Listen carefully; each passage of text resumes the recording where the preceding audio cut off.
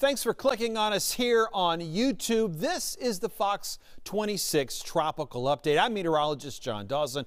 Glad you found us. Hope you're checking daily. If you aren't, just a quick reminder, we update this tropical update every day, even on the weekends. Whether it's super active or super slow, we'll be here with the tropical update a little bit after 4 p.m. Central Time. So if you're not in the Houston area, glad you're checking in on us. We'll cover the whole Atlantic, and of course we touch on the Pacific basins as well. Well, I'm spending a little less time on the Pacific today. We've been talking about Bonnie for a very long time. I thought we would just kind of let Bonnie do its thing, and we would maybe just talk a little bit more about what's happening over in the Atlantic side of things. And to begin with, we've been looking forward to Colorado State University's July update to their outlook. If you'll remember, Colorado State University, Dr. Phil Klotzbach and all his group up there, big time forecasters on that long range, very well respected, very well known, probably the most well known seasonal forecast that's out there that's not produced by NOAA.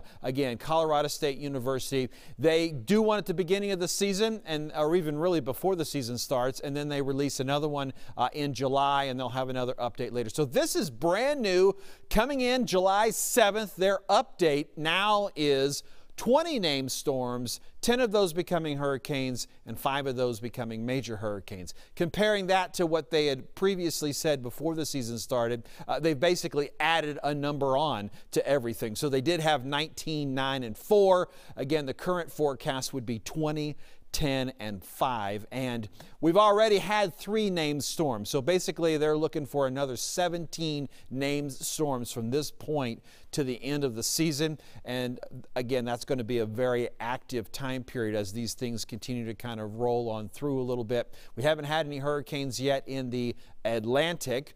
We did have Bonnie, which started in the Atlantic. It ended up over in the Pacific, then became a hurricane. So it'll only be put down as a tropical storm as far as what has happened in the Atlantic. So again, just to kind of compare that to what our seasonal average, and anytime the National Weather Service is referring to seasonal averages, they're looking at the last 30 years. So from 1991 to 2020, we saw on average each year 14 named storms, 7 of those hurricanes, 3 of those major hurricanes. So we're definitely looking above average. So even what we're expecting for the rest of the year with the 17 more named storms, that's even above what a normal season we would expect to find overall. Colorado State University, Dr. Phil Klotzbach pointing to a couple different reasons on why we're expecting to even be more active than what they thought at the beginning. Primarily, that's going to be because of the La Nina is going to continue to hold strong. That's kind of when we've got those cooler temperatures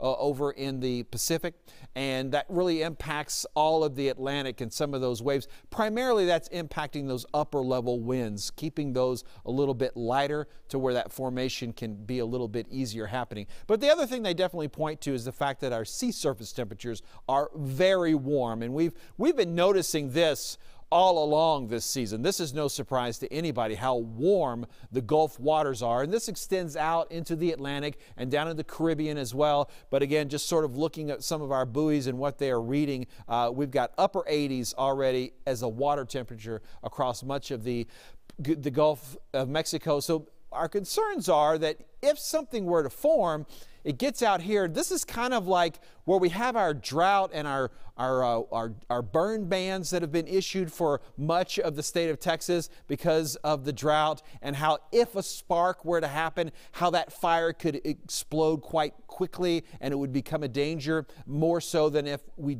had so much rains. That's kind of what happens in the Gulf waters. If something forms, it's just so much easier for it to grow so much stronger, because this warm water is sort of the fuel that really drives those storms to that stronger development, that intensity to grow. So that's the two things. The La Nina holding steady, that impacts the upper level winds in the Atlantic, and then also those warm sea surface temperatures making a big difference, a big deal as far as if something were to form. So I will talk about Bonnie just real briefly to bring you update. It is currently a Category 1 hurricane and expected to stay so for a little bit longer, but it is beginning to get a little bit further out of the picture where it's going to be a lesser concern for folks. But Bonnie, currently Category 1 hurricane.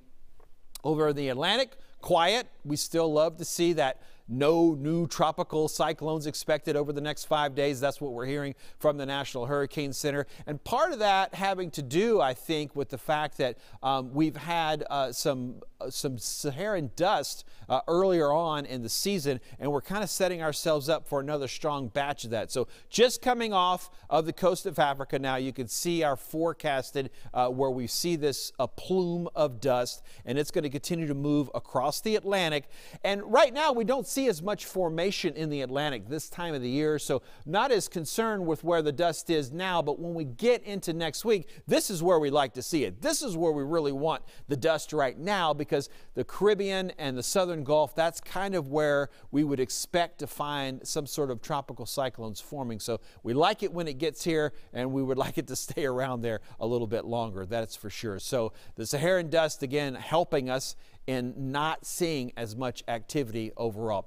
Hey, I hope you've got a chance to follow me on social media. If you haven't, here's an official invitation. Twitter, Facebook, Instagram, I all use them a little different, so check out what you like. Follow one, follow all. You can find me at John Dawson Fox 26. And as I mentioned earlier, we're back here tomorrow, a little bit after 4 p.m. Central Time, with our next update with our tropical Fox 26 tropical forecast.